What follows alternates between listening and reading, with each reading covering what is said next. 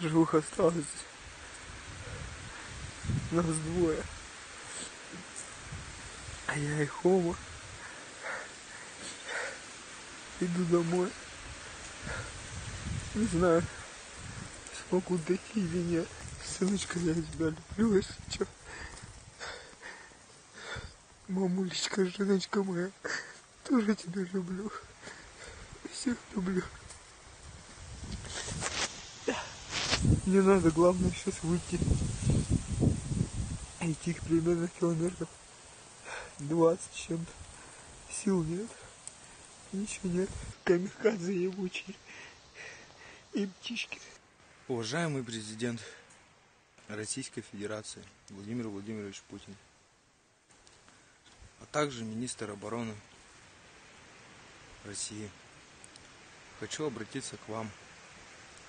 Я военнослужащий Петров Олег Александрович, прохожу воинскую службу 2023 года в рядах российской армии. Мне сейчас, конечно, очень, может быть, даже стыдно говорить эти слова, но все-таки я это скажу. Сейчас, в данный момент, я эвакуируюсь с фронта.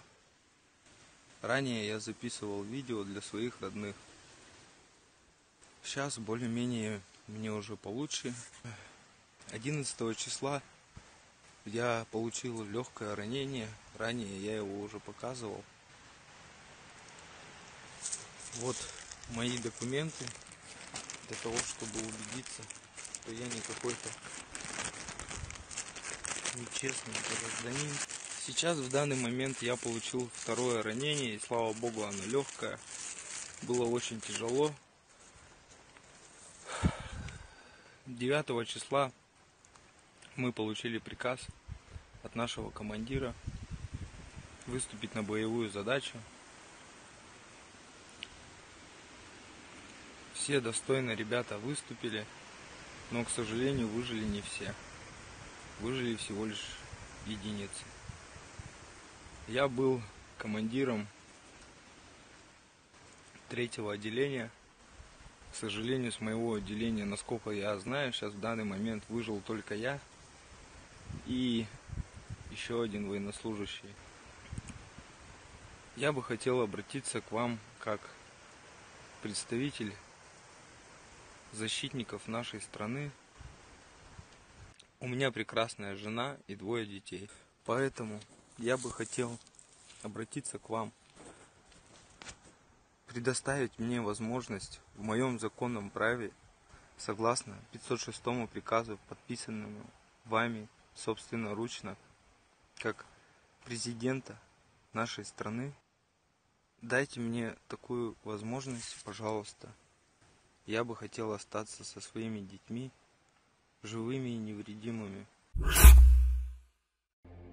Israeli warplanes carried out an aerial assault, launching a series of airstrikes targeting the Mahmoudiyya area in southern Lebanon, state-run national news agency said on Sunday. The Israeli jets fired several air-to-ground missiles at the targeted area, causing explosions that reverberated throughout the Nabati and Iklim al-Tufa regions. Earlier in the day, the Emergency Health Operations Center of the Lebanese Ministry of Public Health issued a statement announcing that the Israeli bombardment of the town of Edessa resulted in 4 people being injured.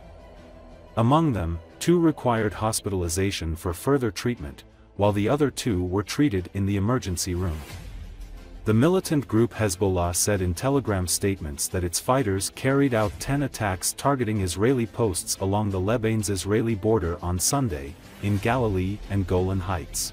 More than 500 people have been killed in Lebanon by Israeli strikes since October 8, most of them fighters with Hezbollah and other armed groups, but also more than 100 civilians.